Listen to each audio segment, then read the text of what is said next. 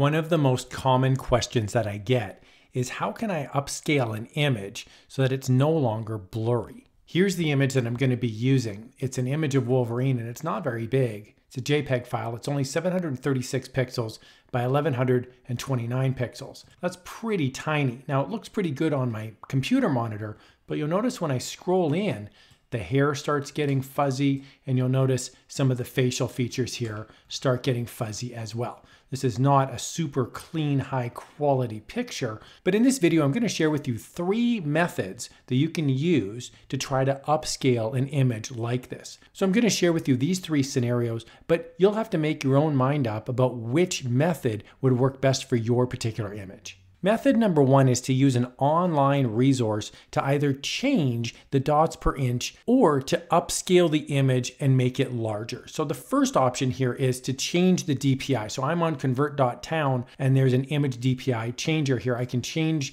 the image to whatever I choose. So I'm just simply going to choose the image and then it's going to ask me to resave it. So here I'm going to choose my original image, which is 736 by 1129.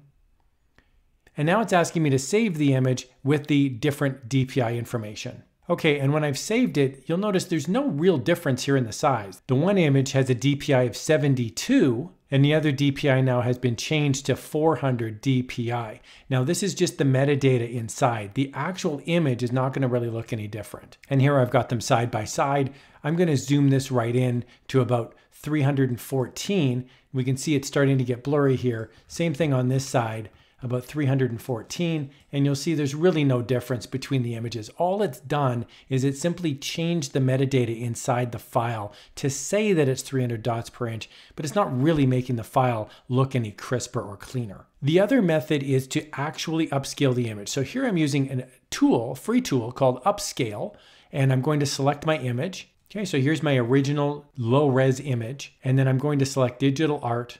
I'm going to change the upscale now to say 4 times. That's going to change the actual image file now from 736 to 2944. And now I'll click upscale. And depending on the size of the upscale, it may take a minute, it may take 10 minutes, it might even take an hour, depending on the size if you're making a really, really large file. All right, so this took about 1 minute. We can see the old file is on the left. We can see the new file now is on the right. Okay, and we can take a look now on the left-hand side. This is 67%. This is the original image. So when I go to 100%, that's the size of it. On the right side, this is my upscaled image. And when I go to 100%, look at how much bigger it is. Now, when I really scroll in the original, you'll see that the forehead, for example, is pretty fuzzy. That's the same size. And you'll see that upscale did an amazing job of having clean rendered lines now. It's not going to be perfect.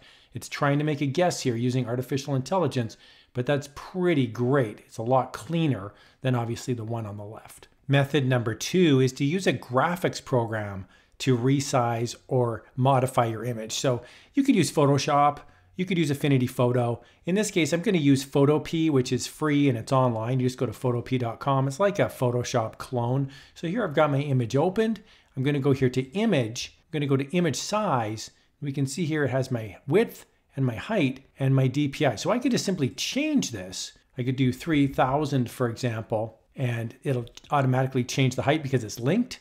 And then I could change the dots per inch to 300 and I'll click OK. Okay, so I've just zoomed out on this massive image now that I've created. And you can see here the pixel count. I've got it here. It's over 11,000 pixels wide. Now this looks great until I zoom in. So when I zoom in, you'll see it starts to get blurry. So it's not really adding any more information. It's just made the file size larger. It's made the image bigger.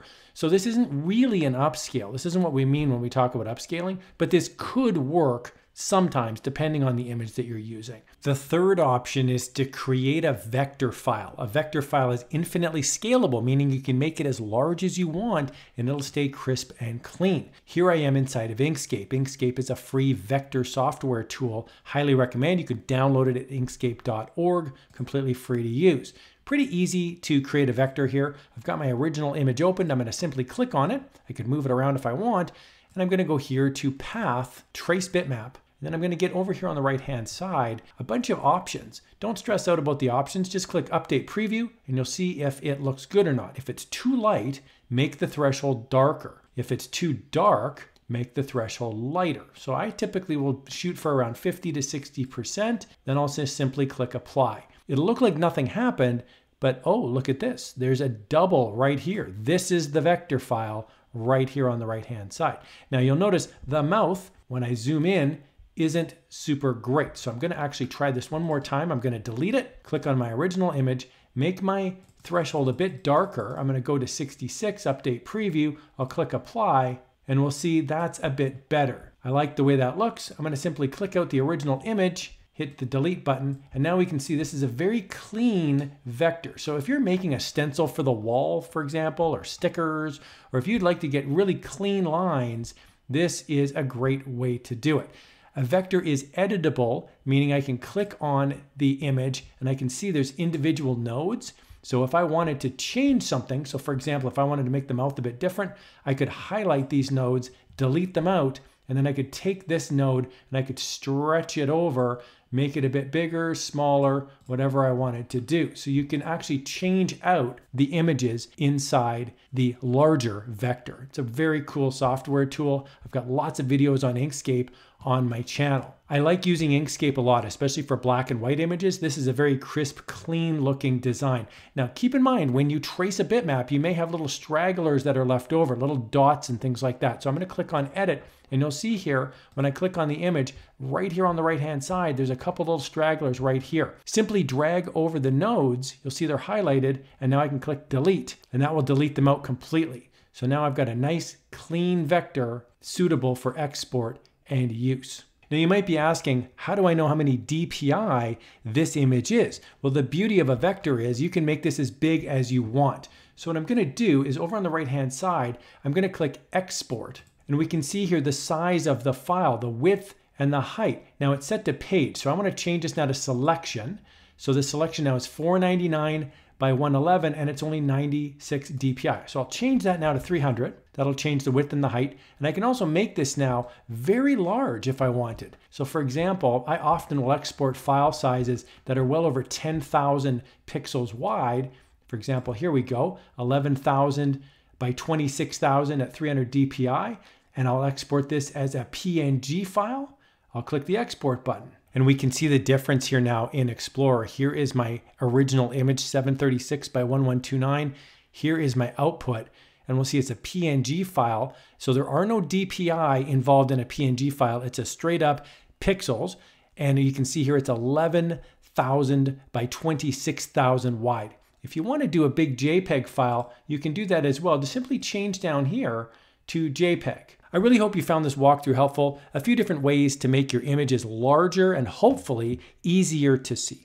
Here's another video on how you can have some fun in the world of graphic design.